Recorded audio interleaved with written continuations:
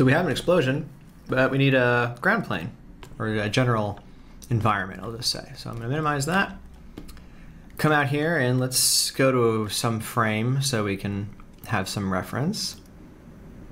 See how slow it is now to load those in. It's got to load in those heavy caches, but then it's also got to do our, I guess we use the preview thing here. But I was going to say, and then it does the scatter volume blurring too. So, make a geometry node, call it render ground. Oh, so close. Render ground. Make it red. And inside here, I'm going to do our old friend grid. Let's make it really big. Who really cares? Just big enough that it's definitely big. And then I'm going to grab, and I'm going to press S and 2 to go into point selection mode.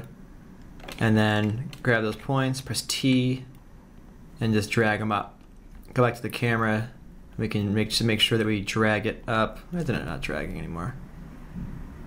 Just drag it up, and let's make sure that the whole grid itself is NURBS. I want it to be this, you know, nice rounded thing here. That's pretty much it for the ground, as you might imagine. Go over to, so we have our mantra node here. Let's split this off from the sim caching thing. And I'm gonna say this is mantra explosion. And then let's copy and paste it and have a mantra ground.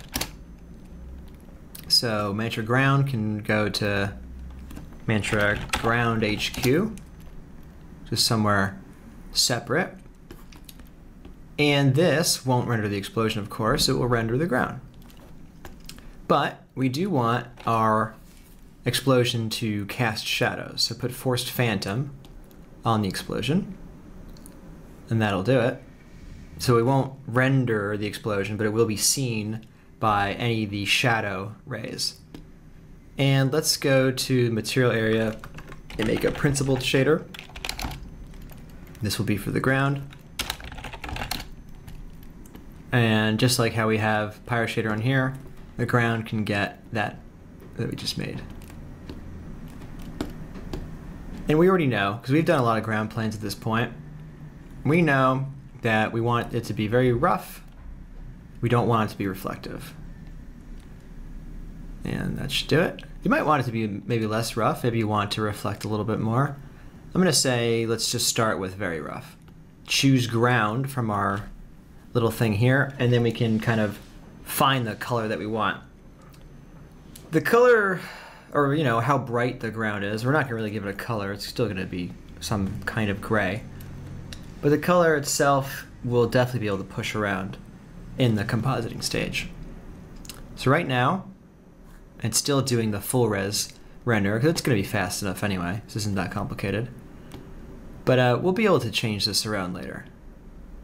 I'm going to say, let's make it pretty dark though. I mean, this is as dark as it gets without setting it to full black. And that'll be nice. That'll be nice to have our explosion kind of pop off that background. And again, if we want it to be darker later, we'll make it darker later. But that's pretty much it. It's still, because we copied our other mantra node, it's still doing our specific different lights, as you can see, from the different sources. Now it's not emitting any light, so these flame scatters and CEs don't make any sense.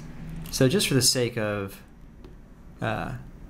good housekeeping, I'm going to go to our ground node here under images. I'm just going to go turn those off. So we can actually just disable them in case we want them later, but we never are going to need the emission from the ground because the ground's never going to have a flame shader applied to it. So just the direct lights should be fine.